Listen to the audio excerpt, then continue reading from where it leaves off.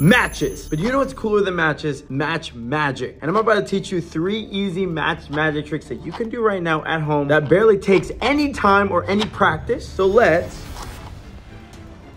get right into it. The first trick I'm gonna teach you is how you can take a match, light it up, let it burn a little bit. Ooh, look at that, look at that.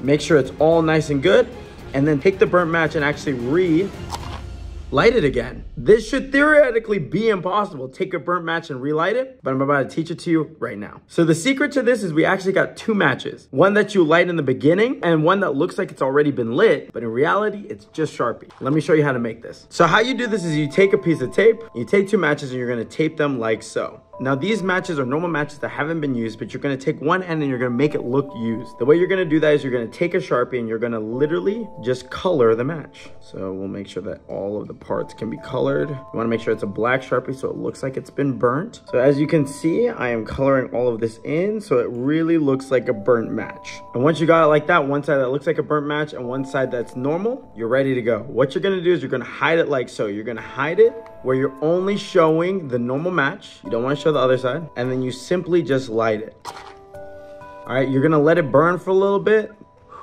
And then when you blow it out and the smoke is coming out, you can shake the smoke out, but what you're gonna do is at the same time, you're gonna spin it around. So it's gonna look something like this. And what I did in that moment is as I'm shaking, I'm just spinning it around. So it looks like you still have the burnt part. In reality, you switched it. That's the part that was already lit. And this looks like it's been already used. And so you literally can just take this and say, even though it's been used before,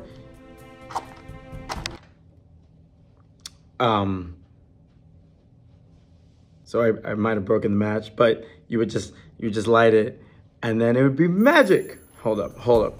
I still want to prove that it works. Just like that.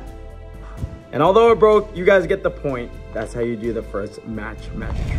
The next match magic trick, I'm gonna teach you how you can control fire. We lit a match, but with your mind, you can take it and make it vanish just like that. So how do you control a match with your mind? It's actually really easy. All you have to do is take the front of the match, put a little bit of water on it, or in this case, I use a little bit of saliva. Watch closely. We just coat the top part of the wood with some saliva. Pause.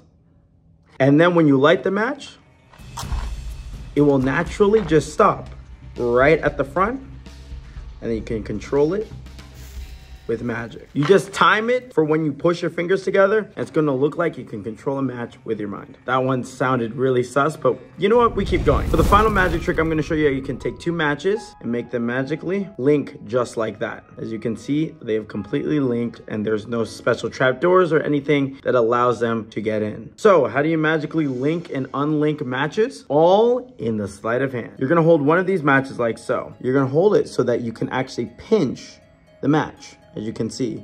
So the match is on the edge of my finger just like that and on my thumb on the other side. And it's made so that you can pinch the match. This positioning allows you to go like this at any point in time and make it just not connect, which makes it really easy for you to do something like that. All I'm doing is I'm slightly opening it and closing.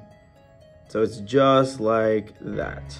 But you have it at such an angle where you can show, but when you show it forward, it looks like it just magically goes through, and then you can even take it and magically make it come out just like that. Takes a little bit of practice, you gotta work on the angles, but it looks pretty freaking cool.